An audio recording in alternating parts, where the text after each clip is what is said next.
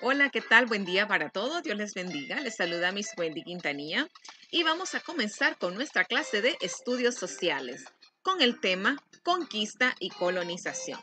Recientemente, en esta semana y la semana anterior, estuvimos aprendiendo acerca del descubrimiento de América y aprendimos muchísimo, ¿verdad? Hablábamos de un personaje muy importante que formó parte de esta expedición de descubrimiento llamado Cristóbal Colón. Después del descubrimiento viene lo que es la conquista y colonización. Así es de que vamos a poner atención para que podamos aprender un poco más acerca de este tema.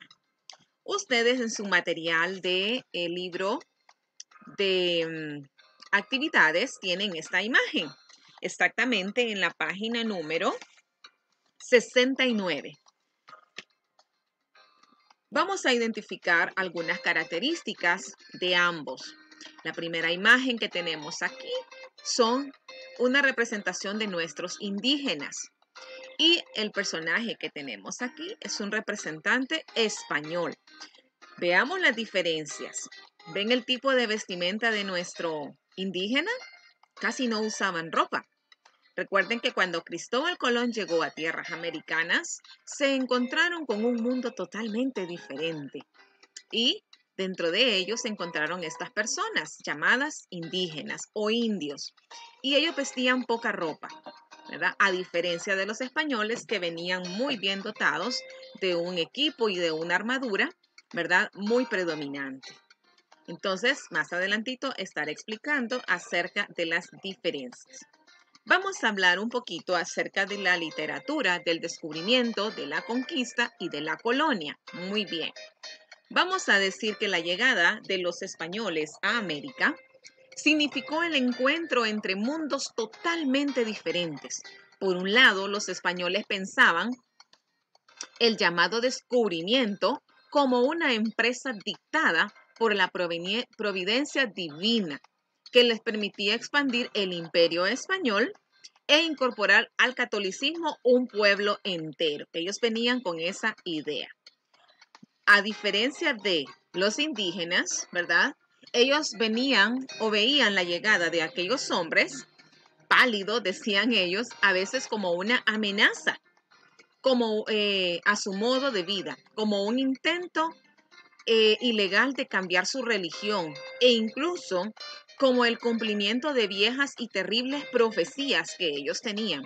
Su punto de vista fue llamado por el León Portilla visión de los vencidos. Entonces, para los españoles esto era un gran descubrimiento, era una historia nueva que contar a su pueblo. Sin embargo, para los indígenas más lo veían como una amenaza, sentían temor por, perdón, por lo nuevo que estas personas traían, nuevas culturas y sobre todo quererles cambiar su religión, cuando ellos tenían otros tipos de dioses. Vamos a leer qué significa cada una de estas cosas. ¿Qué significa conquista y qué significa colonización?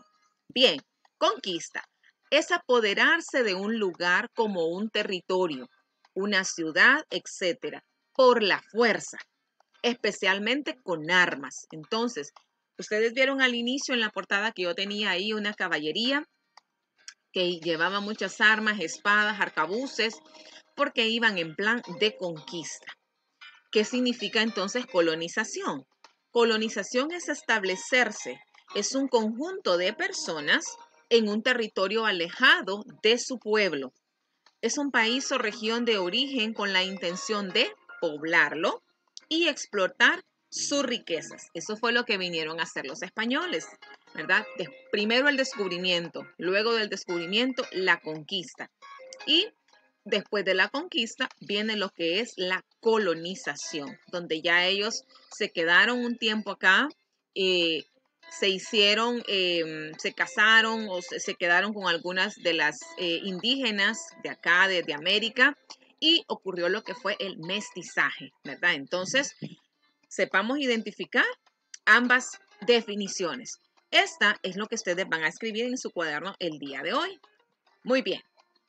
La asignación para ustedes el día de hoy es la siguiente, mis amores.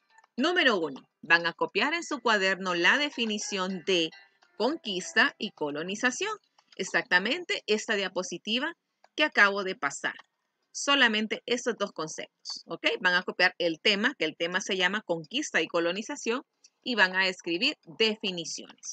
Luego de eso, se van a ir a su paginita número 66, ustedes ya la tienen en su material de trabajo, página 69,